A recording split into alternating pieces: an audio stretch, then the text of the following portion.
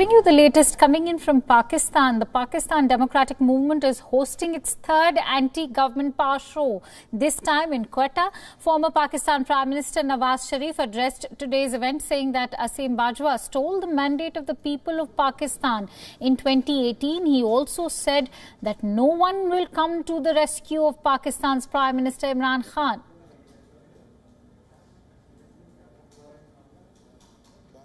आज तमाम सवालों के जवाब फौज को नहीं, जनरल कमर जावेद बाजवा को देने हैं, जनरल फैज हमीद को देने हैं।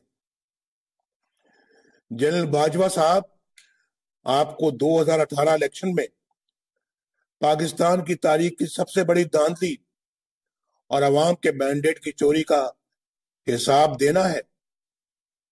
जनरल बाजवा साहब, आपको अरकान पार्लियामेंट की हॉर्स ट्रेडिंग का हिसाब देना है।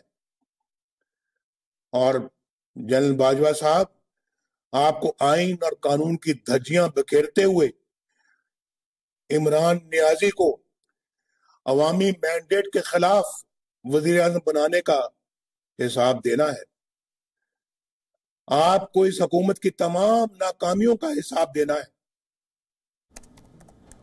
Nawaz Sharif's daughter Maryam Nawaz also addressed the rally, saying that the Pakistan Prime Minister Imran Khan has attacked the country, and meanwhile the alliance of the 11 opposition parties called Pakistan Democratic Movement said that the Imran Khan government is afraid of success of PDM's rallies. Remember, the volatile city of Quetta is the stronghold of opposition leader Fazlur Rahman's JUIF. High political drama had erupted after the United Opposition's last rally in Karachi, which was held on October 18. PML-N leader Maryam Nawaz's husband Saftar Rawan was arrested a day after the event from his hotel room. He was charged with disrespecting Muhammad Ali Jinnah's mausoleum back then. However, the government has said that it has asked the PDM to only delay its rally over security risks without providing further details. The government said that a threat alert had been issued by the National Counter-Terrorism Authority. It has imposed Section 144 of the CRPC in the city. No one is allowed to roam around with weapons or display them. Over 4,000 security personnel and 2,000 members of JUIF's Ansarul Islam are deployed around Ayub Stadium. The United Opposition has planned rallies in Peshawar on November 22nd, in Multan on November 30th, Lahore on December 13th and in Larkana on December 27th. And for more details, let's quickly go across to Shehzada Zulfikar, a journalist based in Quetta, and is joining us live on this broadcast. Thank you so much for joining our broadcast tonight. Let me begin by asking you about the PDM alliance, which is holding its third power show, this time in Quetta, despite Balochistan government's appeal to postpone the public meeting in view of the security threats. Is the PDM now upping its ante in Pakistan, and what do you make of Nawaz Sharif's attack on General Bajwa and, of course, the PTI government? Yes, as you know, that Nawaz Sharif and his party, his daughter and the party members, they are attacking the Pakistan army and its army chief General Bajwa. And the party, People's Party and other parties are very much careful attacking the army and army chief.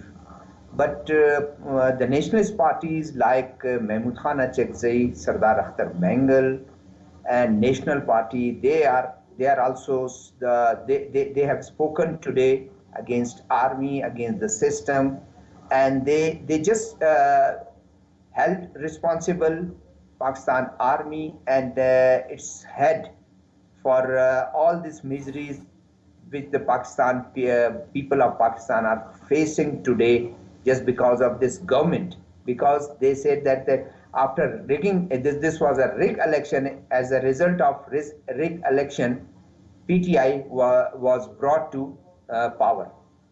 Today also, Nawaz Sharif, Mian Mohammad Nawaz Sharif, spoken, although you know that according to under the law, his speeches was banned on television. Right.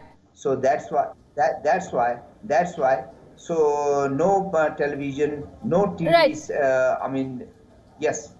please. Absolutely, Mr. Zulfikar, we do understand the kind of restrictions under which the entire movement is taking place. It is, of course, fighting a lot of the kind of governance that's actually stopping them from taking this movement forward. Let me take a moment to read out Mohsin Dawar's tweet. Once again, our rights are being violated by state above state. That's what Mohsin had to say. I've been detained at Quetta airport with Nadeem Askar. I'm told it's because of security risks. Why are these risks limited to me only? We refuse to be silenced like this. We will not be intimidated. And so how do you assess Dawar's tweet, especially when it comes to muzzling these voices of dissent and the media, of course, even the opposition in Pakistan? I think, in my opinion, I mean, it would be better. And if had he been allowed to come and address a speech here, so I mean, on the part of government, the government people, I have spoken to Liaquat Shahwani, the spokesperson of government of Balochistan. He is justifying that restriction or ban on his entry, saying that we have put ban for 3 months. So that was 29th July. So starting from 29th July. So few days left for a ban. So had he approached the government or submitted an application for I mean, exempting him from these 4 or 5 days restriction, so we would have taken some action.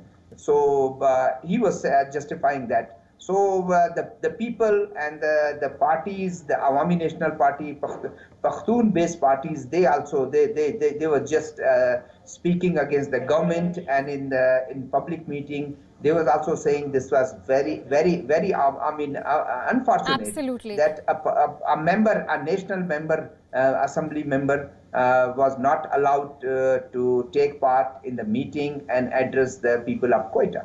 Absolutely, and if the intolerance keeps growing from the state's part, we are of course going to see PDM gaining much strength and momentum as it already has in Balochistan. We'll actually have to wait and watch how this entire movement pans out in the days to come. On that note, thank you so much, Mr. Zulfikar, for bringing us your precious inputs. Moving